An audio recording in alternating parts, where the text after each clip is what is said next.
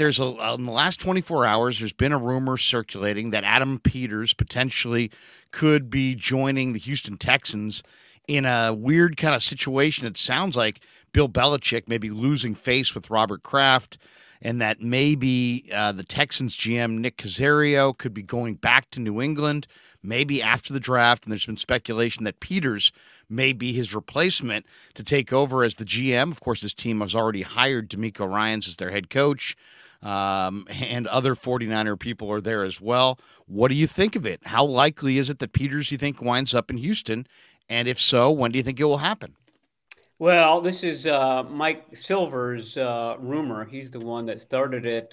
He'd be a good guy to Blame ask. him. I mean, I was a little surprised this early this off season when the Titans were looking for a new GM, and they asked to interview Rand Carthon and Adam Peters, and Peters declined the interview. And so I took that to mean that, okay, this guy, he's from Cupertino. He's been John Lynch's right-hand man. There's always been all sorts of rumors about Lynch going back to television at some point. I felt like it was confirmation that that Peters is the heir apparent at GM here in San Francisco, and that's why he's declining GM interviews. So I suppose something could have been in the works at that point where he knew that he could be offered the Houston GM job, and that's an attractive job, just given who they hired as head coach, somebody who he's very familiar with, and B, they've got scads of draft picks. So, you put two and two together, and there is some credence there or some believability there. But again, I would think that I think that I know that Adam Peters is held in very high standing by the 49ers, by Jed York, et cetera, et cetera. So I still think this is where he ultimately wants to be, but obviously in the GM role. And it begs a lot of questions. I mean, first of all, Peters is a native of Cupertino. He went to Monte Vista High School. He was a two-sport standout there.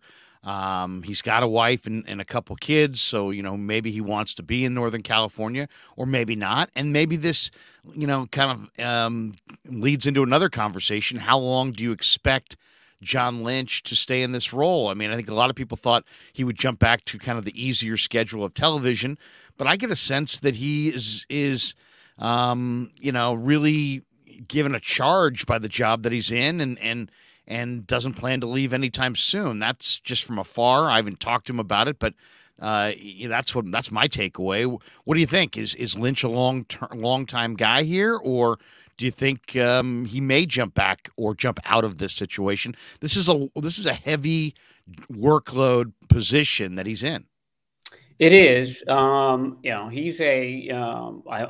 want to finish the job type of guy. That's how he was raised, and so he wants to win a Super Bowl with his team. And I think if that happened, then maybe he would have kind of scratched that itch and would look for something else. I mean, when Amazon was looking for broadcasters a couple of years ago, they threw a lot of money in front of his face.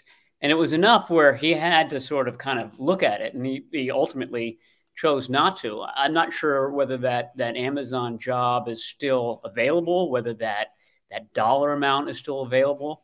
It was a huge dollar amount, and it didn't coax him away from being the GM. So I would think it would have to be a very kind of special offer for him to leave.